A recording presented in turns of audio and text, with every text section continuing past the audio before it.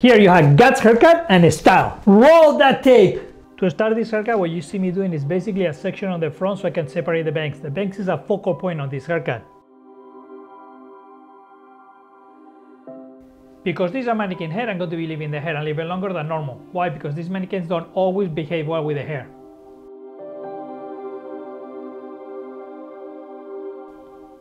So you see when I'm cutting the length of the bangs, so you can cut a little bit short if you want. So if your mine is going to be 3.5 to 4 fingers, you can do it 2.5 to 3.5 fingers. So you can start cutting the hair by cutting a piece on the center using the freeform cutting technique with the razor and just design exactly the length that you want it. After you got that one, just continue doing around the head. Just go one side first and then go to the other side and just keep it kind of even and straight on the front. He has kind of particular bangs. It looks like a hair that it could be styled back, but then just a few of them, they're just kind of falling forward. As you can see on the pictures, the bangs are a little bit shorter, but as I mentioned before, if it was on a mannequin head, most likely it wouldn't behave well and I wouldn't be able to put them forward. This is a very masculine haircut, so it's going to be completely a square shape. So I'm going to be cutting first on the top, using as a guide the bangs, bring it up and cut it across. You can use point cutting or you can use texturizing shears, whatever you want to do to get the finished look that you need. As you can see, I'm measuring the 4 fingers and point cutting across. Obviously, you can cut a straight line and then texturize it more if you want it later. I think it's just by point cutting, you actually get a better finish from the beginning. To cut the basic part of this haircut, I'm going to be using the French method. So I'm going to be cutting first the top in a square shape, going all around from the front to the back, and then I'm going to be going on the sides and go around the head. For that, I'm going to be using my Matsukatsu shears. These are my long shears.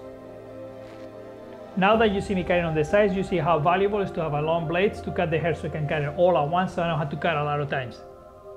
The tools that you use make the biggest difference when you cut the hair, so make sure you get some really good blades when you do this work. To create great work, you need to have good tools. That's why I never mind to invest money on my tools.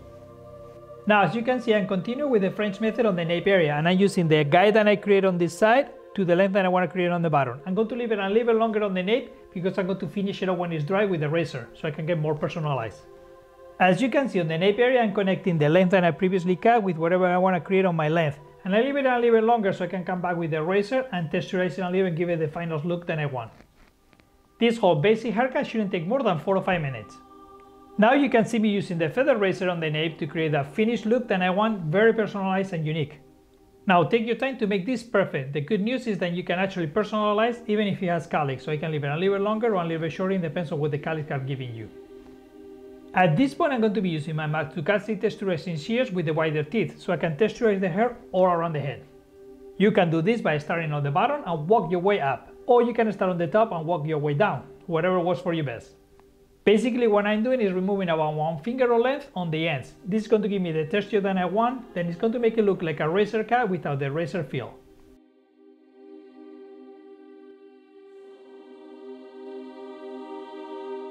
Now, in the case of the GUTS sideburns, it's a very unique way of cutting it. You actually have to remove only the bottom part of it. So I start the process by cutting the length, and then I cut the side going around only to this point on the ear. Now you only want to go to that point. If you pass that, it's going to look way different. You want to stop there, don't go around the curve of the ear. Now after you're done with that, you can use the clipper over the comb and clean up the area.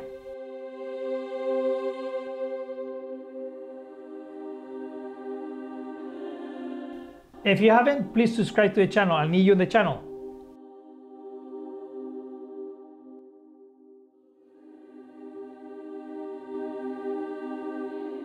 I love this technique to feather the hair. You can see me using the comb and then coming with the feather razor and just create a short to long because that's what it needs this haircut. This technique is super effective and impactful. To blend the sides, I'll be using the thinning shears. This style is going to require a lot of volume. For that, I'm going to be using clay from 1821. It's going to give me the volume that I need and keep it matte finish like I want it. Make sure the product gets well in through the roots so you can get the volume that you want. It's very important that for this style you use the air to give you the direction that you want on the haircut. You are not going to be using a brush, so the air is going to give you all the direction that you need. So make sure that you focus, as you can see me going up, or upper, or up, or down on the bangs. See, I'm just using only my fingers and pushing the hair up. Now if your hair is a little bit shorter, it will get sticking up a little bit more and it will look a little bit more pointy. Now the bangs, just see how I'm using the air and push the hair down, but still maintaining the full back. So I'm just only picking a few hairs and pushing them down. Now, as you can see, the style is coming really great. Now, do not use the brush like I mentioned before. If you use a round brush on this, it's going to look like a grandma, okay? Nobody wants to look like grandma if you want to look like Guts. Get my point, no?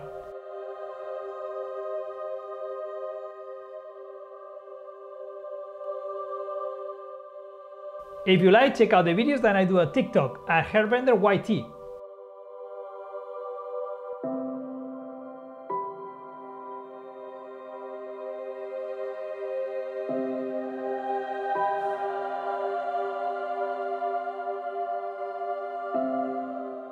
To get more definition on the points of this hairstyle, I'm going to be using wax from 1821. That's going to help me out to make it more piecey.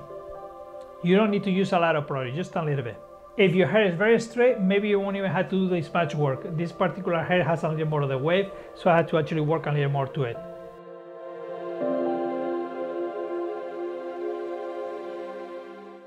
As always, you know I'm going to be using some hairspray to try to make it look a little more like the picture.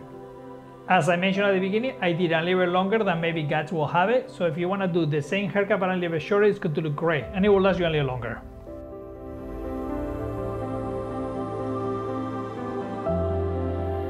Here you have the 360 view on this particular hairstyle. Hope you love it. This haircut is going to look good on all face styles, but it's going to look fantastic if you have an angular face or a square face. Let me know in the descriptions if it's somebody else that you want me to do on the channel. Thank you to the tool company Coco for sponsoring this video. I've been using their tools for the last 2 years on my videos. Check the link on the description for a 20% discount using the code HAIRBENDER20 on all their tools. This is Angel del Solar, the Hairbender.